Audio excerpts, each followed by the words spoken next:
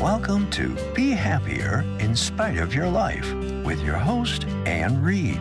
Come join the conversation as Ann will focus on helping you feel happier and thrive instead of just survive. Ann shares some of her life experiences and how she has learned to overcome her own painful times. So please welcome the host of Be Happier in Spite of Your Life, Ann Reed.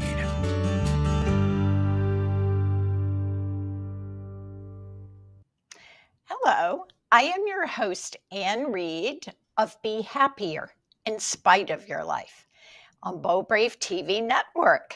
So I want to welcome everyone, whether you are listening or watching. Anyway, today we're going to talk with someone with an autoimmune disease. But first, I want to let you know who I am. I'm a certified coach and I specialize in helping people feel happier, no matter what is going on in their life. I like to think of it, a new word, is helping people thrive instead of just survive. This show is one of the ways that I'm reaching out to everyone to share my research, my training, and my philosophy. And I will consider it a success if you have learned something, if you're inspired by my guest story, and if you feel more hopeful at the end. Working on happiness is the one thing that studies have shown can improve your physical and mental health, increase your wealth, and deepen and improve your relationships. Why wouldn't you study it? It has also been proven in a study of more than almost 1 million people, I was going to say more, that's not accurate, that happiness comes before success. I know a lot of times we think, oh, successful people are happy. But when you get down and really study it, those people that are successful were happy before. Also, as I like to joke, no one has ever hired me to coach them to be unhappier. So, just to start, definition of happiness, it's different for everyone. You get to choose what it means to you. It can range from that euphoric joy to being content to just an absence of negativity. It's your choice. No one else can tell you what it is supposed to be. Also, being humans, we cannot eliminate having negative emotions in their life. So I'm not the perky cheerleader who's saying, oh, let's be happy all the time. That is not reality. But what I try to teach and inspire is that you can improve how you feel, even when your times are fearful or angry or helpless or in grief. They're all part of being human and are just a necessary part of us, that contraindication or side of feeling joy. So let's talk about negative emotions for a minute. I have a question for you. How would you feel if you got a medical diagnosis about something that would be with you for the rest of your life and is possibly even life-threatening? Could be cancer, could be diabetes, congestive heart failure, etc. I quickly wrote my own list. I came up with abject and total fear, helplessness, hopelessness, worried, and angry. I think most of us in getting that kind of diagnoses would end up over the course of time going through the 5 stages of grief, as Elizabeth Kubler-Ross had outlined in her book on death and dying. But going from denial, like you can't believe it, to angry, for that one, that'd be like, why me? Bargaining, like whoever your higher power is, I promise if you make me better, make it go away, whatever, I will be nicer to my wife, not kick the dog, whatever it is in your life. Depression is another side of it, that helplessness and just hopeless. And eventually, most of us work through and come to acceptance, which is really, I can go on. Now, in honesty, I acknowledge that my initial quick responses had nothing to do with acceptance. And getting acceptance really is a process, but it is the ultimate goal and where you can live being happier in spite of what's going on in your life. For today's show, we have a guest who is living with a neurological autoimmune disease who will generously share his experience from diagnosis to acceptance and figuring out how to live his best life on a daily basis.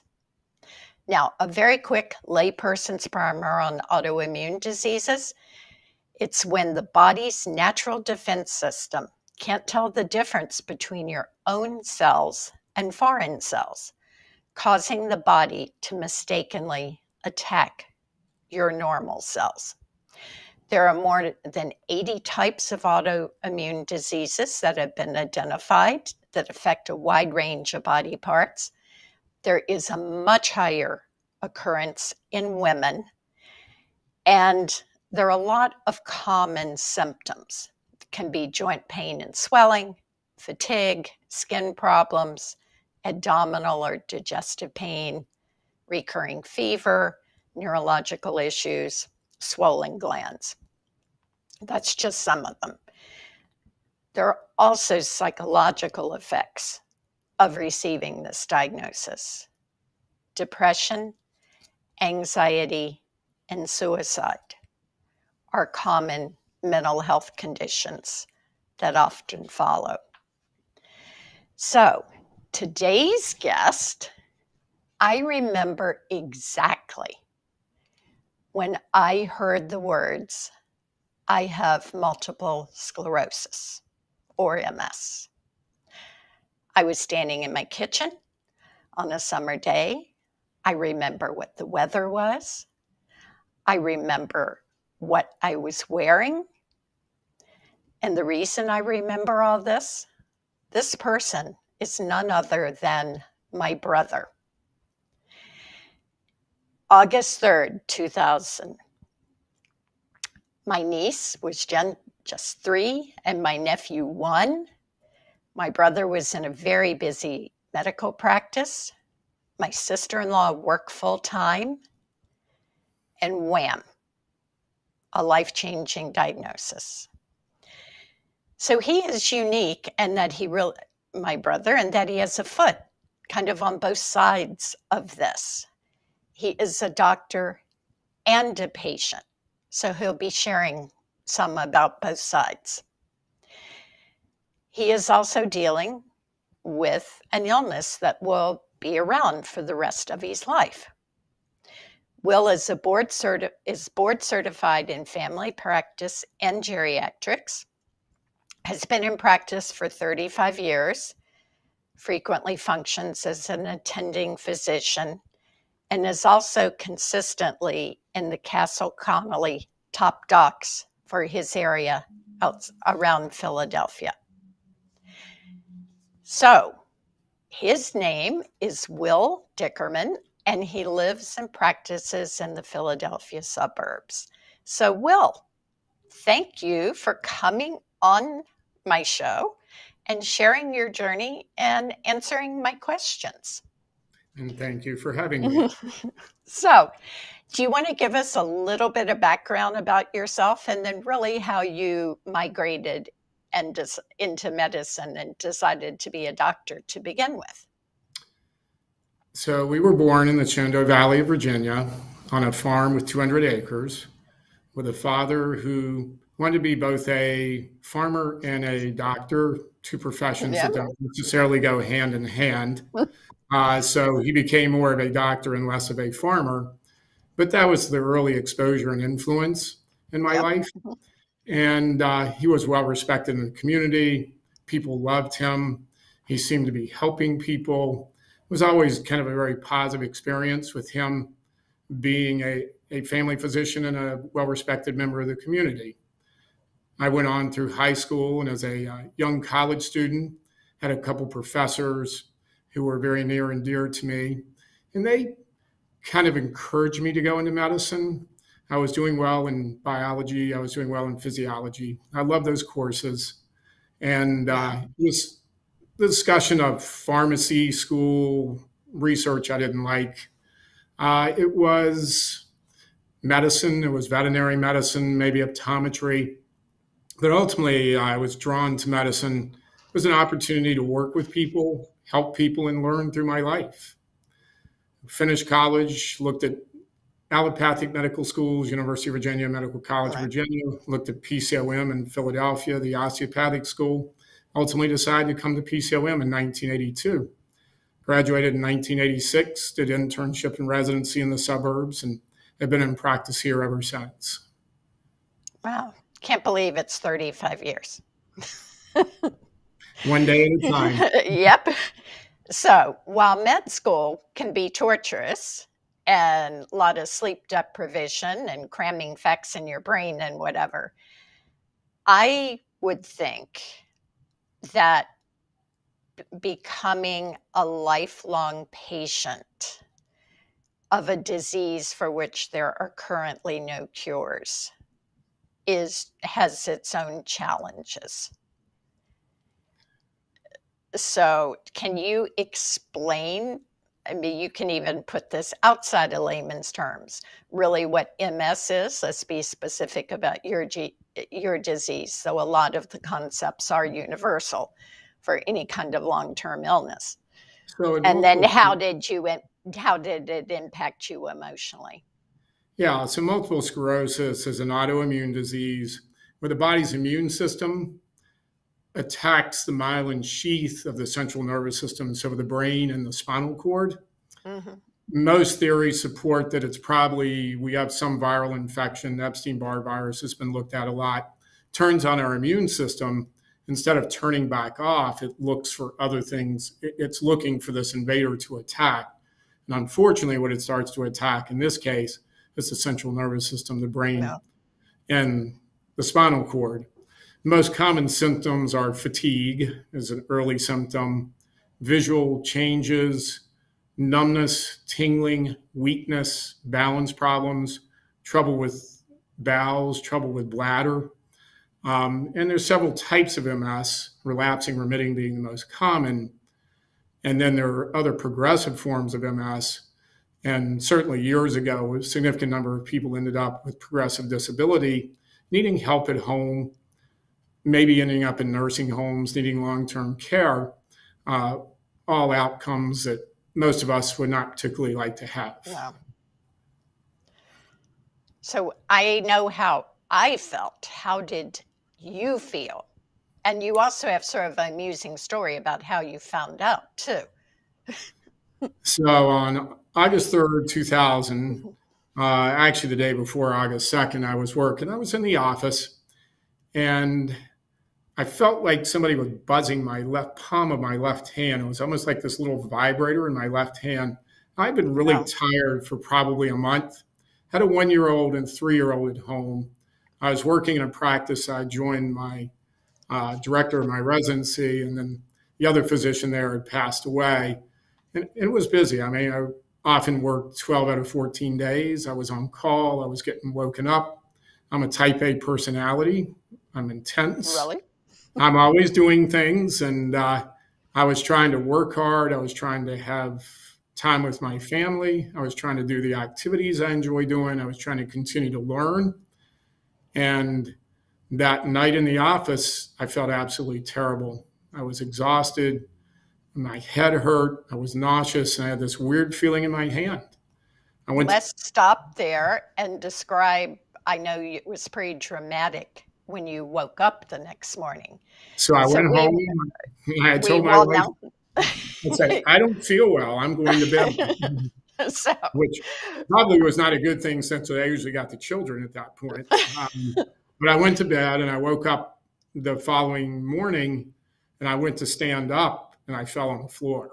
All right, stop right there. We have a cliffhanger. We're going to take a 2-minute break for our sponsors. This is Ann Reed on Be Happier in Spite of Your Life on Bold Brave TV Network. See you shortly.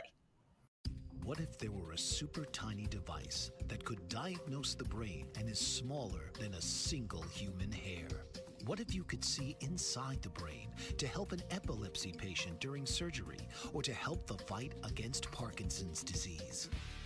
Dr. Patricia Broderick is proud to announce the Broderick Probe, a biomedical and electronic breakthrough. Imagine a probe to help with the understanding and potential cure of brain-related diseases. To learn more, listen live to the Easy Sense radio show with host Dr. Broderick, Wednesdays 7 p.m. Eastern on the Bold Brave Media Network and TuneIn Radio. And to help support the Broderick Foundation, please go to EasySense.com and learn how, with your help, we can fight these horrific brain disorders. That's EasySense.com to learn more and help support the Broderick Foundation.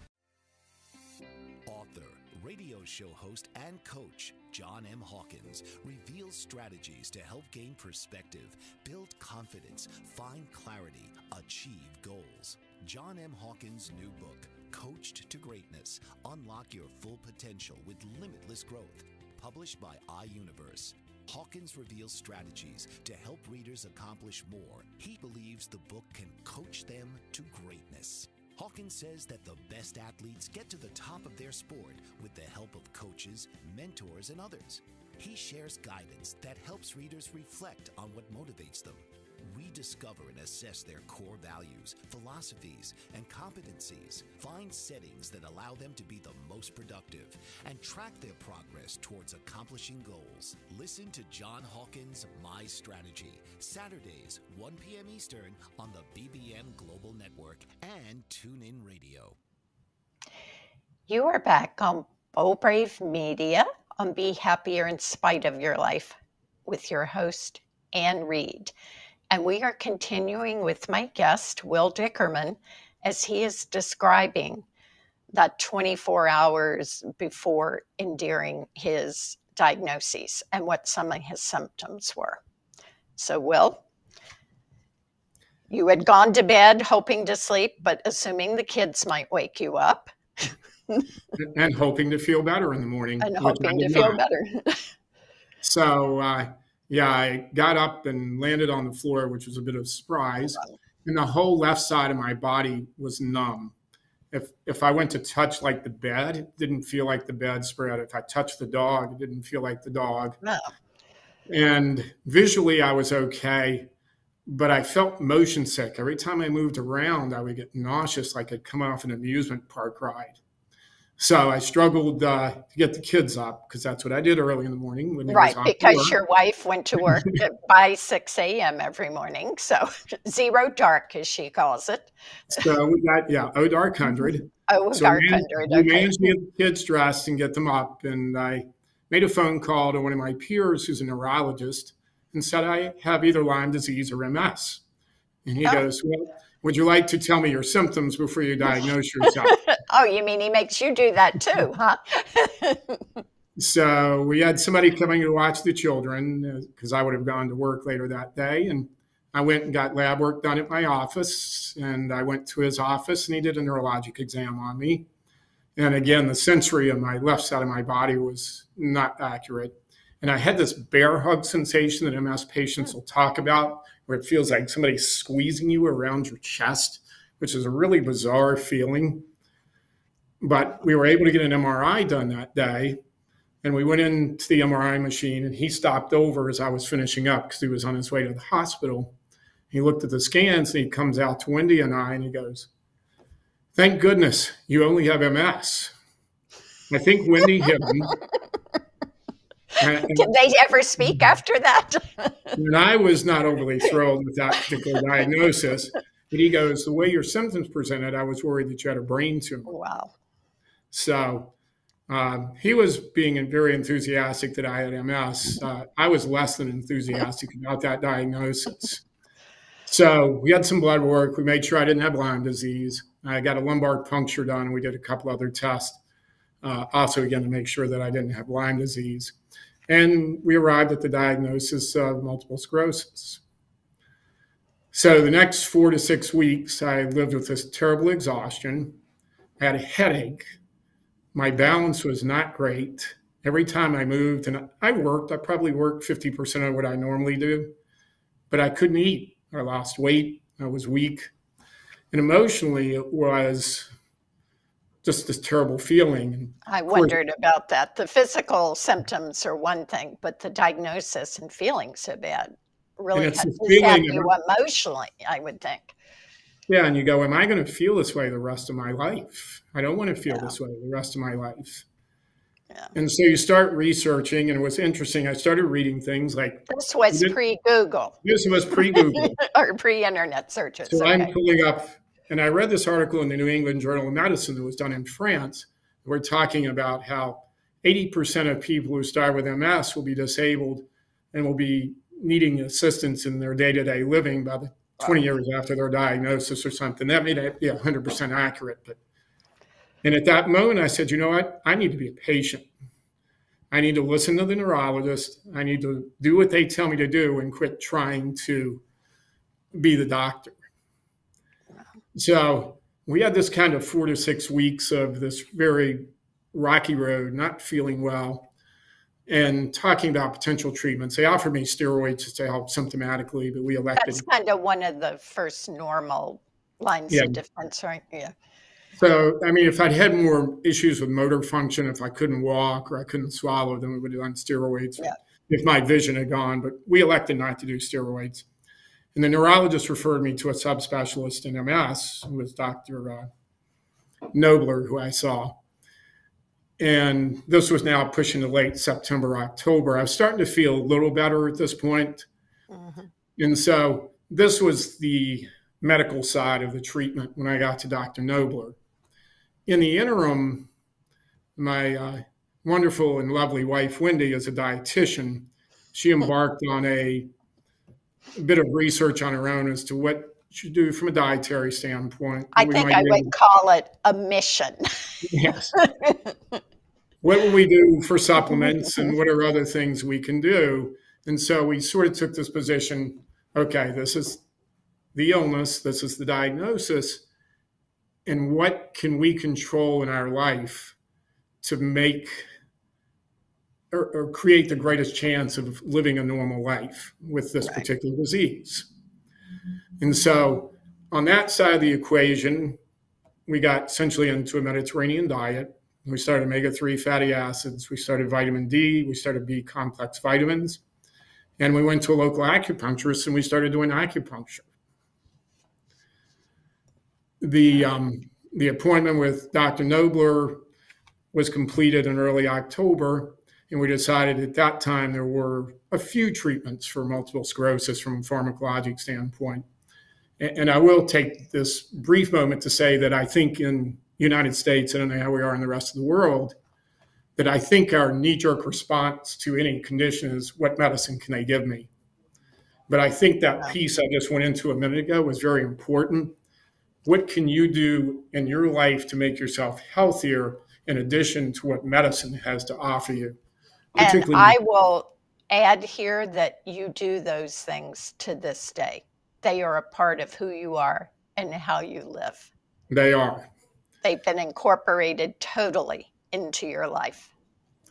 So, and I'll talk a little bit about interferon and what a joy it was going on that in a minute. But the other things we looked at in our life was, how could I control my lifestyle better?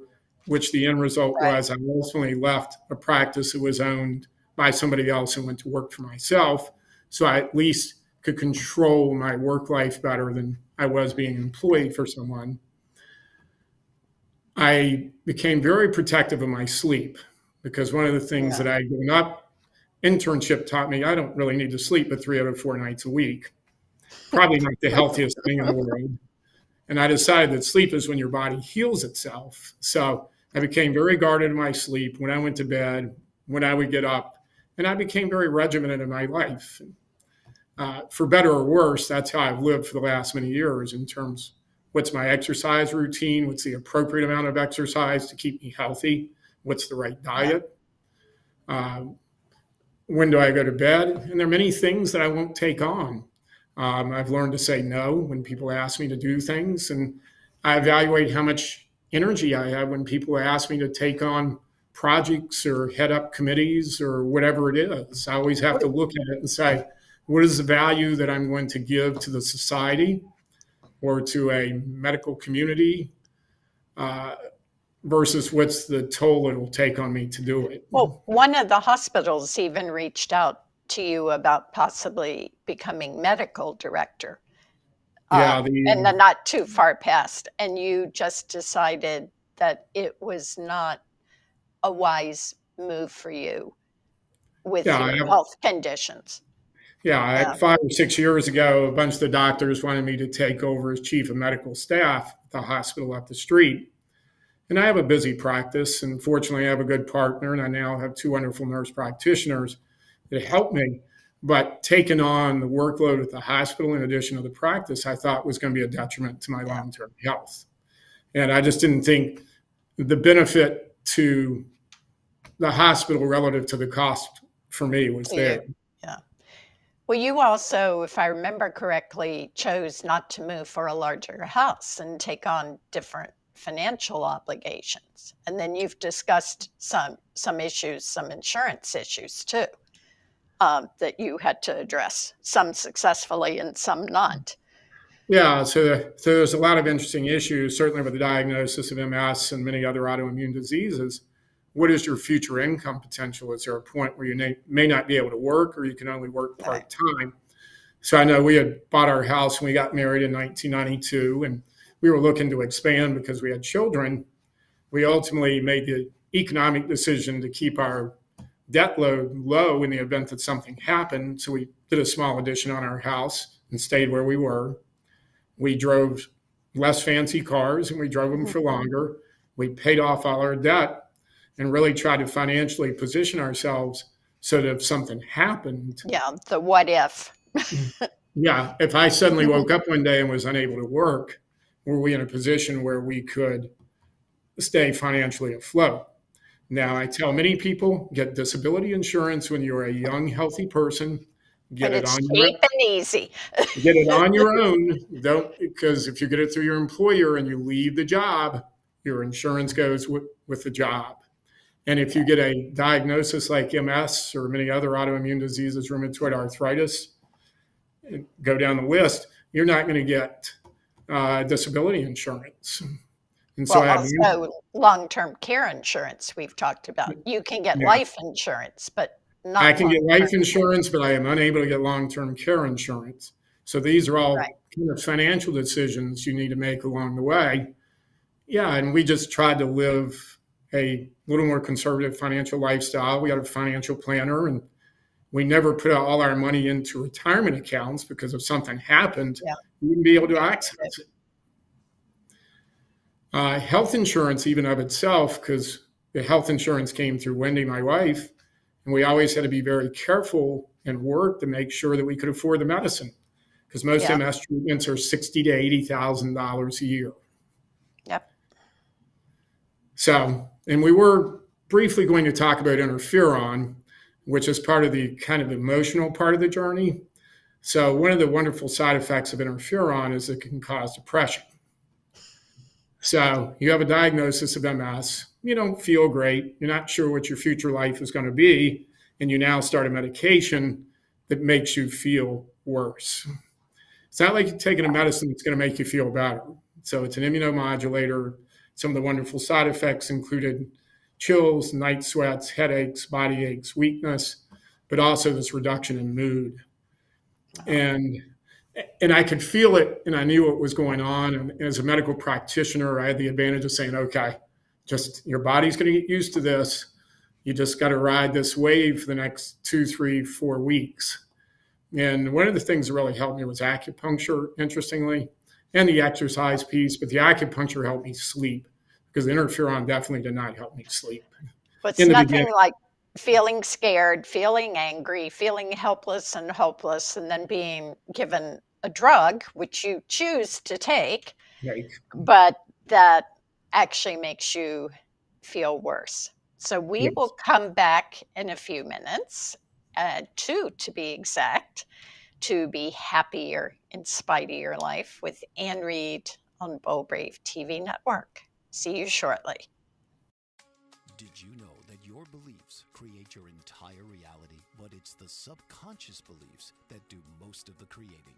Belief shifter and life coach Shiraz can help you identify those limiting beliefs and eliminate them, often in a single session. Like, it was almost instant, like I had relief right away. Creating better health, relationships, careers, and finances. Let Shiraz help you step out of safety and into awareness. Definitely something's happening. It's like a flow inside. It feels good. Whether in person or online, Shiraz provides personal coaching, belief shifting. Visit Shiraz at energeticmagic.com or call 416-529-7429. Energetic Magic on the BBM Global Network, Tuesdays at 7 p.m. Eastern. Find your greater happiness. Be well. Be aware. Be magical. Are you struggling to care for elderly parents or a spouse? Do you wonder if being a caregiver is making you sick? Are you worried about taking time off work to care for elderly parents and balance work, life, and caregiving? Has caregiving become exhausting and emotionally draining? Are you an aging adult who wants to remain independent, but you're not sure how? I'm Pamela D. Wilson. Join me for the Caring Generation radio show for caregivers and aging adults, Wednesday evenings, 6 Pacific, 7 Mountain, 8 Central, and 9 Eastern, where I answer these questions and share tips for managing stress, family relationships, health, well-being, and more. Podcasts and transcripts of The Caring Generation are on my website, PamelaDWilson.com, plus my caregiving library, online caregiver support programs, and programs for corporations interested in supporting working caregivers. Help, hope, and support for caregivers is here on The Caring Generation and PamelaDWilson.com. We are discussing the emotional, almost devastation of taking interferon with an MS diagnosis. And this is Ann Reed on Be Happier in Spite of Your Life. So Will, you were saying, I'll let you come back in, that was really when probably your worst time. You not only did you have the disease, and then emotionally you realize that your life is going to be different, but then you had the pharmacological whammy of a medication that can also make you feel depressed and hopeless. Yeah, so that was kind of the low point in that beginning of the journey when I started the interferon. And it's the hopeless feeling. It's what's the rest of my life going to be? And it's the uncertainty of not knowing what's coming in the future. And I think at that point, we really started to just focus on, okay, these are the things we can control. These are things we have no control over. And we started to spend our energy on the things that we could control. And I think anytime you have a chronic illness, you start to have gratitude for the good days. That's one of my main things about being happier. If you can find something little, even if it's your dog kissing you in the morning. Yeah. Your day is better. Yeah. Tim McGraw has a great song called Live Like You're Dying. Like you're dying. I know. I've used that before. Yep. And so you get up in the morning and you go, that's a beautiful sunrise. You know what? My dog came and licked me today. You know what? My daughter's having a good day today. She's not giving me a hard time this morning. So, yeah. And I started to spend a lot of time with the kids, and I did a lot of things. And it was interesting because early on, I wasn't sure physically what I was going to be able to do as I got older. So if I could take my kids skiing, I would. If I could carry them in the bike trailer, if I could take them fishing, I would take them fishing. If we could go out on a boat, we went out on a boat. I just did as many different things as I could with them, and just try to enjoy each day and be grateful for the good part of each day, and try to get to bed at night and again, stay within the structure of the things we talked about earlier in terms of things to do to live healthy. Yeah. I know you said once to me, and this is probably 20 years ago, but it's in my profession, I can't afford to have a bad day. And I really can't even put myself in the picture of feeling as bad as you must have at times. And it's not like a 24 or 3-day flu or something. I mean, it was over a period of time. And knowing that you had to go be making perfect decisions for other people. Yeah, I think it's a toughness you have to get. We don't all have good days every day. And certainly if you're battling illness, you're battling other issues in your life, all sorts of physical and psychological stressors, you have to be able to get up in the morning. And our mother did this. Yep. She brushed her hair. She put on her makeup. She put on clothes. She made herself look good no matter how bad she felt. And I would go into work and I would get my game face on and I would work my way through the day. And you really, as a physician, you can't have a bad day. I know. I think that's what really hit me. You can't make a mistake. And also you got to be able to handle the complexity of people's emotions and reactions to whatever conditions you may be dealing with that day. And that part was exhausting. Yeah. Well, that could be exhausting without the overlay of drugs and a diagnosis. Did you ever resent the things that you had to give up or modify? No, I think my focus was more on trying to have a long, healthy life. And I've been blessed because I'm now almost 63 years old. I'm still working full time. I've been able to continue to do things with my kids and my friends. And the other thing, I never really hid my diagnosis from anybody, whether it was professionally or family or friends. That was going to be another question I had actually was, how does having a lifetime uncurable diagnosis inform how you deal with your patients? Has it changed it at all? Yeah, I mean, it's almost an advantage for me because I sit down and somebody in a room and they get a diagnosis, we have a condition. I go, look, I've been battling a lifelong chronic illness since I was 40 years old. Yeah. And these are the things that I've done. These are things that you can do to make yourself as healthy as you can possibly be. And yeah, these are the things I can offer you, but these are the things that you need to be able to do in your life to make yourself feel better and hopefully do better. So I think it's actually an advantage. Well, that was another question too, was really with your doctor hat on for a minute, what can patients, do to help their doctor or be a partner in the process? I know the first one that astounded me when we did our pre-show was you said they can keep their appointments. And it just kind of hit me. People wouldn't do that if they were in crisis. But anyway, apparently it does happen. It does happen. So I think, I think patients, maybe before they come to their appointments, they want to be organized. What are their symptoms?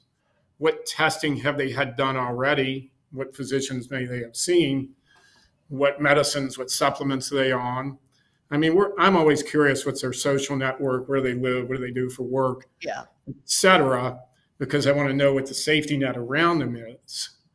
But beyond that, I think having a good primary care physician, which is getting harder and harder nowadays because there's a progressive shortage in primary care, and having a good specialist to hopefully interact, and then having the patient going organized to the specialist, getting good information and hopefully a good flow of information back to the primary. And if you have a friend, you have a spouse, you have a family member who can go with you, it's not a bad thing because they hear things you don't hear and they remember things you don't remember. Particularly when you're in crisis or depressed or hurting and people are giving you information that may not be in your wheelhouse. You may not know the terms or understand what they're saying or even know what questions to ask. Yes. So I think sometimes having somebody along with you, not necessarily they need to be intimately involved, but they may remember things and they'll hear things when you leave the appointment. and try to make sure whatever, okay, this is our plan at the end of the appointment. Triage what needs to be done, get things done, and make sure everything gets followed through. It's amazing. People have something and they go out and then they feel better and then they don't show up. Okay, that's when they don't show up. Okay. Yes. So what about the treatment plans and whatever? Do people really understand them? Are they cooperative and being part of the partnership usually, or in making decisions? Or is that something that you really have to guide? Well, we're dealing with human beings, and with human beings, you have the full spectrum of people who are intimately involved and well organized to people who really don't care and are not organized at all. And I think that's a challenging part when people have chronic medical conditions.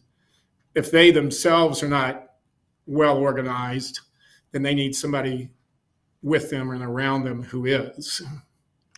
Well, and another thing, and this is a setup, but what about the people who would be more like me in type A, who would have done a lot of research on Google before they arrived? Yeah, you're referring I know this is one of your favorites. You're referring to the sign in my office that says, "Don't confuse your Google research with my medical degree." That one.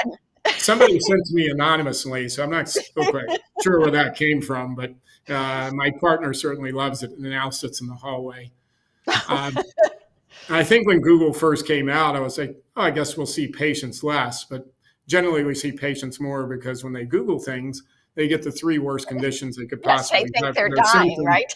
So they generally come to the office with the fear that they're either dying from cancer, heart disease, or some other autoimmune or neurodegenerative condition. Well, that must be fun to redirect. Yeah, it's always good if you can give them good news. Yeah, you're not dying from cancer. It's your hangnail that you needed to have taken care of, right? That's right.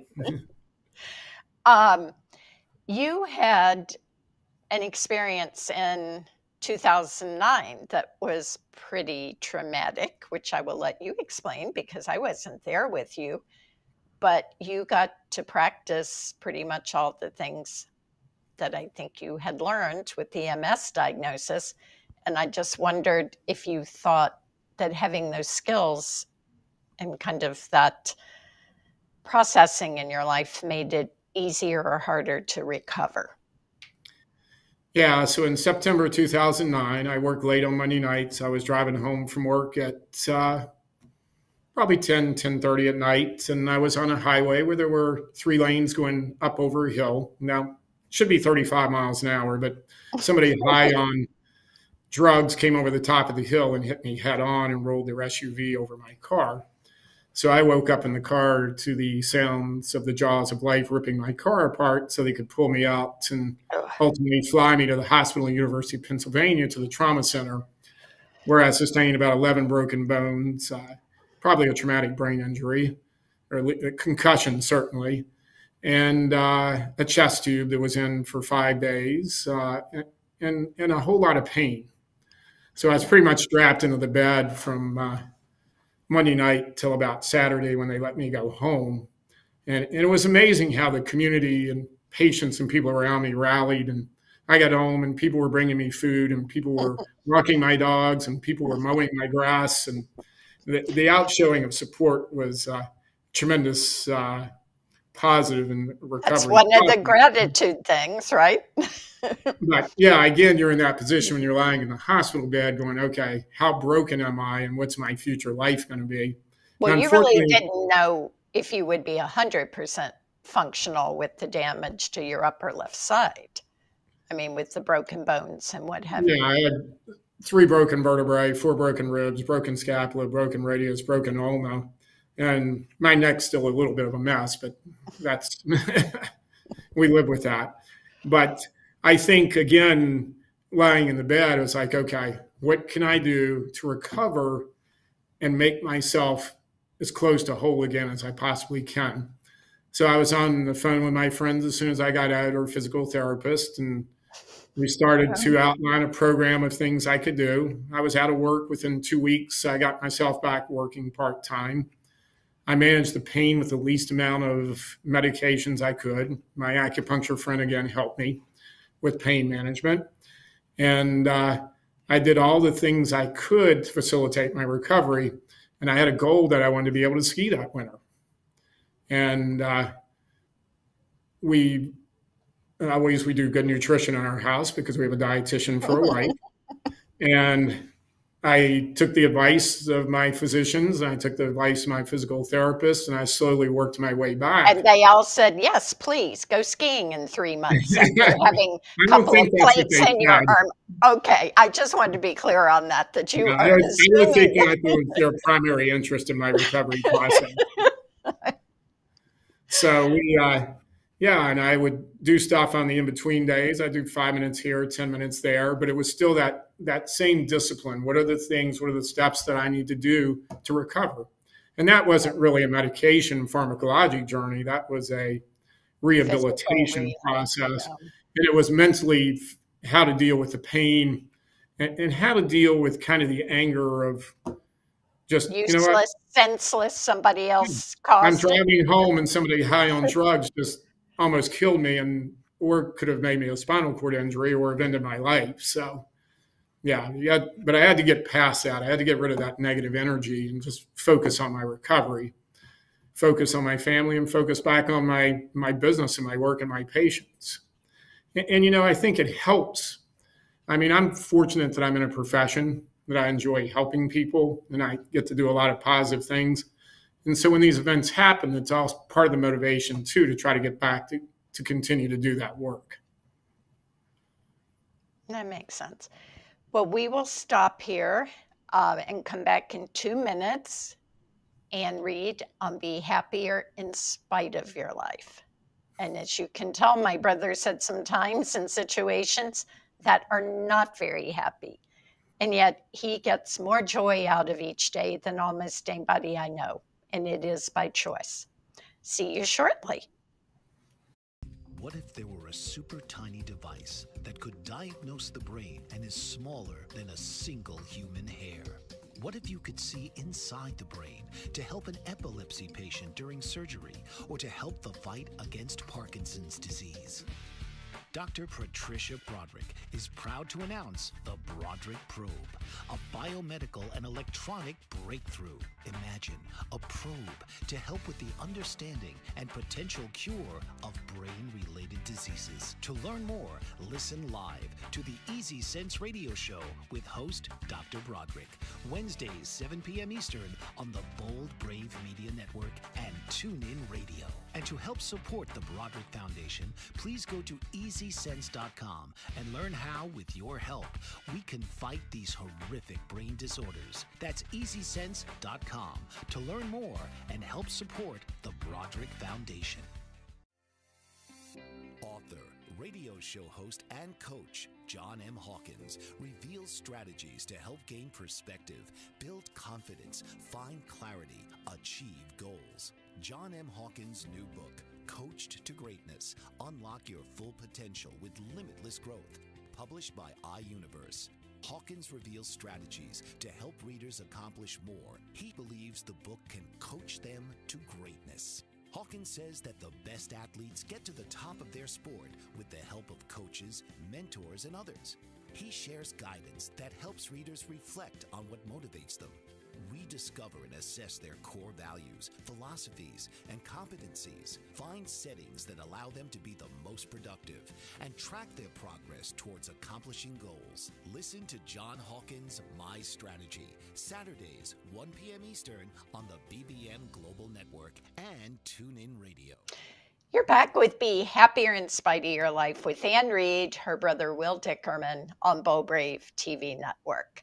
So, Will, do you want to share? I know you have some sayings and some quotes that you now live by. And also, if you have one or two instances when you really felt that some of your experiences enabled you even better to help a patient or two. Yeah, I mean, I think one one of my sayings is the body follows what the mind is telling it. And Yes. certainly in my experience and having an autoimmune disease and recovering from trauma, if I can get rid of the negative energy, get that positive energy in there, again, focus on the things that I can control and focus on the good in the day, I find the healing happens, the healing occurs. To whatever level is possible. Our body has tremendous capacity to heal itself. It's a bit of an osteopathic concept. And I think it's just giving it the tools to do it. And so you have to figure out in your life and your condition, what are the tools that your body needs to heal itself? Yeah.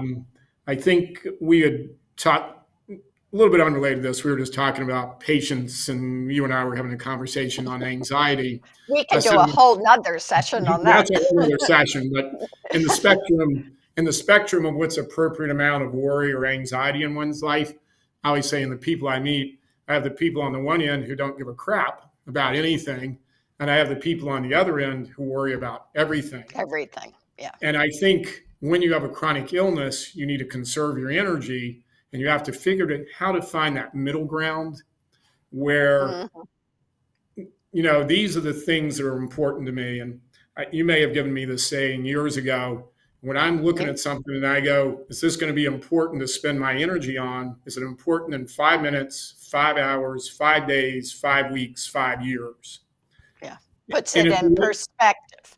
It's a way for me to create a triage to go, okay, I've got to take some time and spend some energy and deal with this particular issue.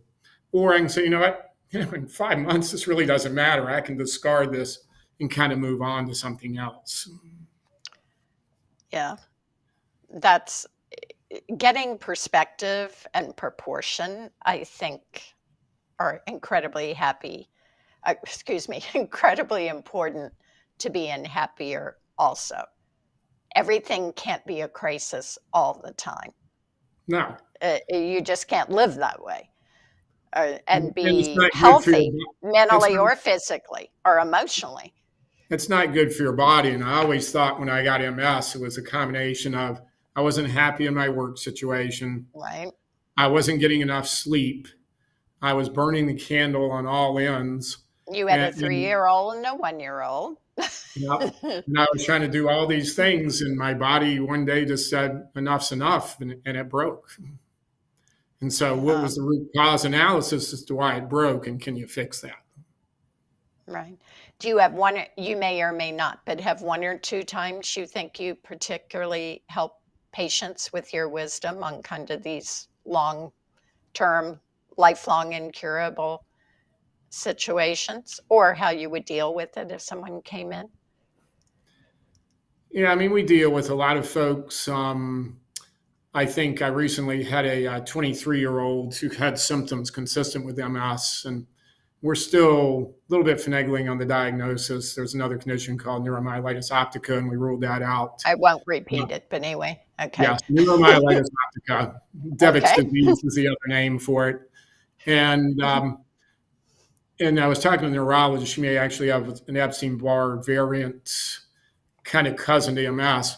But here's a 23-year-old who comes in, and it's actually been an advantage to have MS when people come in. And her primary concerns in her life were, was she going to be able to have children? What did that mean? And I think a lot of autoimmune diseases affect women, as you said. And right. Autoimmune diseases typically show up in middle life, maybe adolescence, maybe 50s, 60s. But the great bulk of these things show up to people in their 20s and 30s and 40s. And these are people that have a life ahead of them. Right. And I think, again, part of my role is to, okay, let's make sure we have the correct diagnosis. What are your pharmacologic treatments or procedural treatments for that diagnosis? What are the rest of the things you can do in your life to make yourself healthier? And then try to answer some of these questions. I mean, I have no idea what's going to happen when she gets pregnant, but if she does all the other steps, she stacks the chances, right? Her chances the odds are in her better. favor that when she gets pregnant, she has a child, she doesn't suddenly have an MS exacerbation on the backside. Right. Well, I can't tell you how much I appreciate you joining me for this. And you did have an option to say yes or no, though I don't know if I told you that up front. I didn't see that spot in the box on the form. You didn't see that in the contract, right? No. But I just feel, I mean, my whole thing is obviously on the emotional side of people being happier. But you have, you know, watching you deal with some of the things life has thrown you, and bad things end up in everybody's life. If you end up living long enough, you're not going to avoid that. But that you really have dealt with all aspects of it, from the physical to the pharmacologic to the emotional to really the things you can do day to day. So I just thought you would be a great guest. And I mean, I really hope your wisdom, the things you've learned the easy way and the hard way, and sharing have helped some people and given them hope. I tell my children, I said, you know, life is a journey with ups and downs. And I said, you measure your life success by how you dealt with the hard times, not how you did the good times. Yep. Well, another one, I have a very quick quote since we were talking about worry. Leo Buscaglia, the author and thought leader: worry never robs tomorrow of its sorrow. It only saps today of its joy. And basically, no matter how much you worry about something, you can't change the outcome. So it really serves no purpose. So this is Ann Reed on Be Happier in Spite of Your Life. I love to hear from people. So you can reach me on Instagram at Reed Coaching, REID Coaching. Facebook is Ann Reed at Ann Reed Coaching 111. LinkedIn is Ann Reed. Pinterest is Ann Reed. And my website is Reed Coaching, REID COACHING. I would love to know what you think about my show. Talk to you soon. Bye-bye. This has been Be Happier in Spite of Your Life with host Ann Reed. Tune in each week as Ann shows how each of us has the choice to make the best of things, with the reward of sustaining better health, wealth, and relationships. Tuesdays, 3 p.m. Eastern on the Bold Brave TV network.